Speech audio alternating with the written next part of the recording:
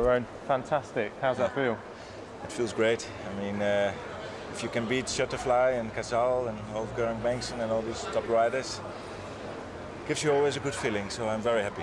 And it's been some time for you for a big win like that. Yeah. New horse or? Yeah, exactly. I've had a few problems with my good horse BMC up and down. He got injured. So I had 1 or 2 years that I had to build up these horses now, my new horses, BMC van Grunsven, Simon and Whisper.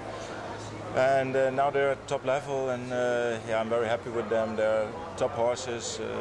Simon won recently Calgary Grand Prix, so he's in the top form, and I'm looking forward to keep on going with him.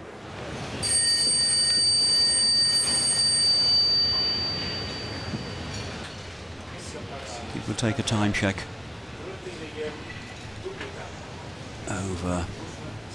probably over fence 2. She lands over fence 2. It's just over halfway.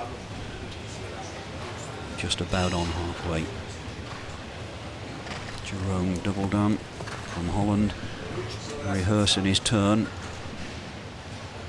Back to that water tray on the way to the first fence.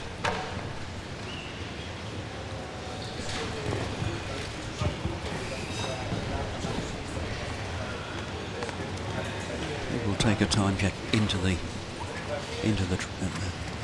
over the water ditch. How many lands over this fence?